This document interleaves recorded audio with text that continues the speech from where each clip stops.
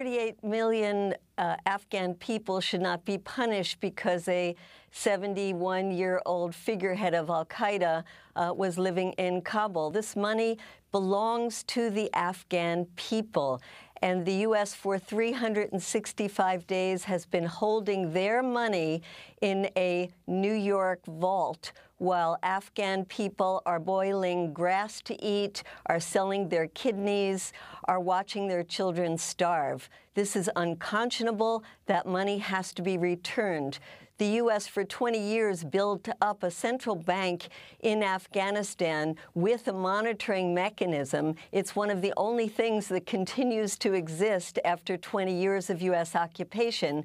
And now it wants to hollow out that central bank, create a separate mechanism. I think the Biden administration, instead of listening to the war hawks in his own party and the Republicans, should listen to the women's organizations in Afghanistan, the 9/11 family members, the economists from around the world, including Joseph Stiglitz, the human rights organizations who have all said that this humanitarian crisis can only be solved by reinvigorating the economy and returning the Afghans' money to their central bank.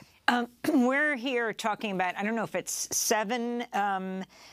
whether it's $7 billion or $9 billion, but half of that, because the other half the Biden administration is determined would go to the 9/11 victims. If you could respond to that, Medea. And also this issue, I mean, you're a longtime women's rights activist, a feminist, of the enormous crackdown on women and girls in Afghanistan. How that money would not go to supporting the Taliban who are doing this.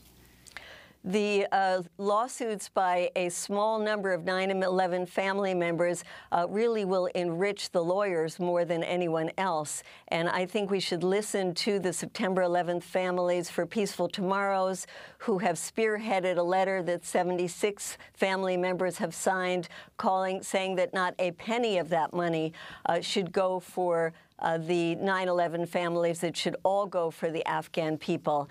As a feminist, I am certainly opposed to the policies of the Taliban, which have been horrific in not letting girls go to secondary schools and forcing women to cover themselves when they're out in public, in saying they can't travel around the country without a guardian. All of these things must be opposed. And we are in touch with the Afghan women every day that are working to change those policies. But they are already victimized by the Taliban. They should not be victimized by the United States by stealing the funds that they need to get their economy going. There are about 50,000 women businesses that are still trying to function in Afghanistan. They need access to the bank to pay for the salaries of their staff.